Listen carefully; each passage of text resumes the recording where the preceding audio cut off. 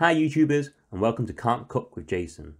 Today we're going to be making one of my favourite Chinese dishes, twice cooked sticky pork belly. Crispy fried pork belly pieces that melts in the mouth in a sweet, sticky and spicy glaze that is to die for. Don't forget to subscribe, click the notify icon and post your comments please.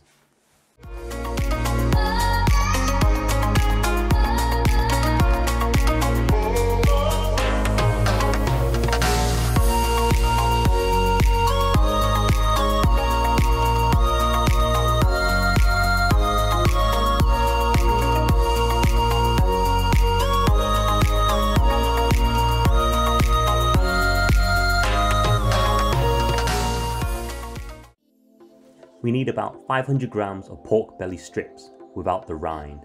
The better the quality of the pork, the better the dish. Ideally, you want nice alternating layers of meat and fat, and then a nice top layer of fat. If there's too much of this, then you can cut off the excess. To make the pork belly so that it becomes soft and tender on the inside, whilst crispy and fried on the outside, we're going to slowly cook the pork in a flavourful stock. So in a large pan, add 1.5 litres of boiling water, or just enough to cover the pork. Add a vegetable stock cube, a few slices of fresh ginger, 3 garlic cloves, 2 to 3 spring onions chopped up. Then stir well to ensure the stock cube is fully dissolved and everything is mixed together well.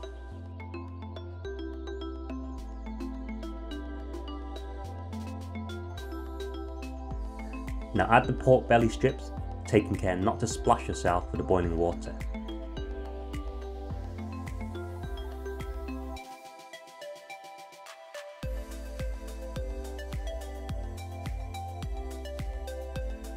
Mix the pork belly strips and ensure every piece is fully submerged in the water.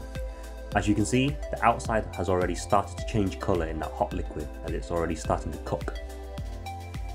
Reduce the heat to the lowest setting and then put the lid on and simmer for 45 to 50 minutes.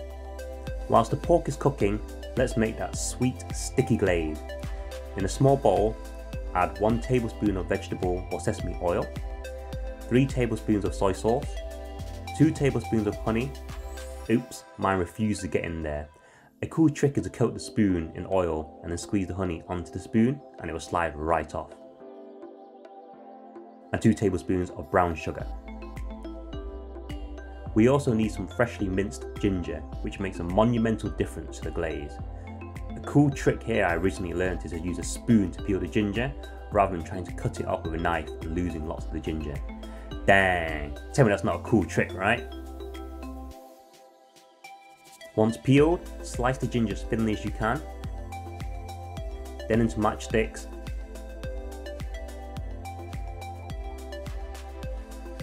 and then across so that you have finely minced ginger.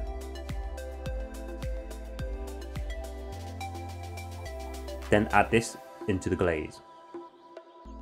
Okay, the final ingredient is fresh red chilies, thinly sliced.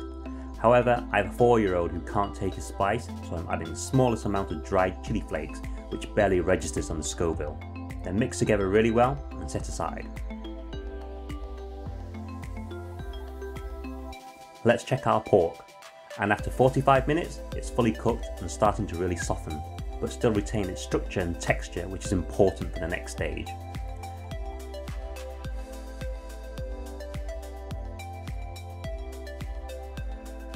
Remove the pork, and then using lots of kitchen paper, make sure you dry the meat as well as you can.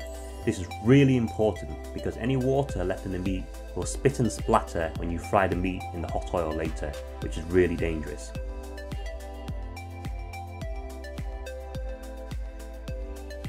Next, we want to slice each pork belly strip into 4 pieces of around 2 to 3 centimeter bite-sized chunks. You can slice these into larger pieces for other recipes like bao buns or even a sticky pork belly burger if you're really feeling naughty.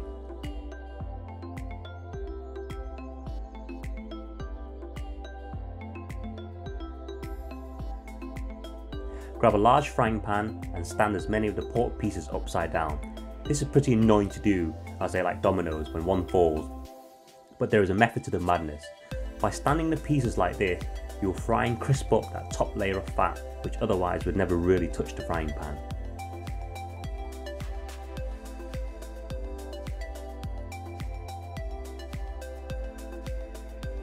Once you're happy, turn the heat onto a medium-high, and as the pork fat starts to cook, you'll see the pork pieces move around and start dancing around in the pan, which looks quite freaky.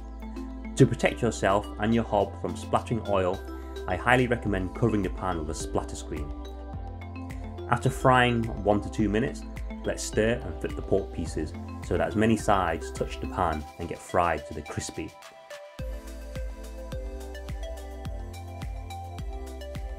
Then put the splatter screen back on and fry for another 1 to 2 minutes covered. As the pork fat heats up, it will release a lot of oil. When you see it start to pool like this, grab some kitchen paper, bunch it up into a ball, and then using some tongs, mop and soak up as much of that fat as you can, as not only will this splatter everywhere, but it will also burn your pork.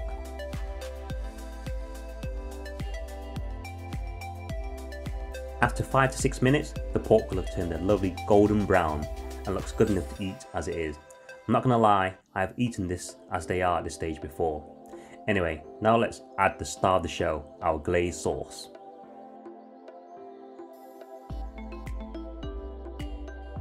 As the sauce starts to heat up, it will slowly thicken. All the while, keep moving the pork, as the key action here is to ensure that the sauce keeps coating each piece as it thickens, kind of like basting a rack of ribs, so that the meat turns darker and darker as that glaze thickens.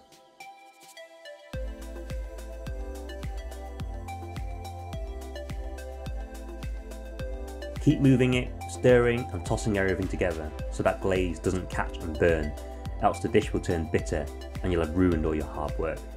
The better that you can coat each piece of pork at this stage, the better the final taste.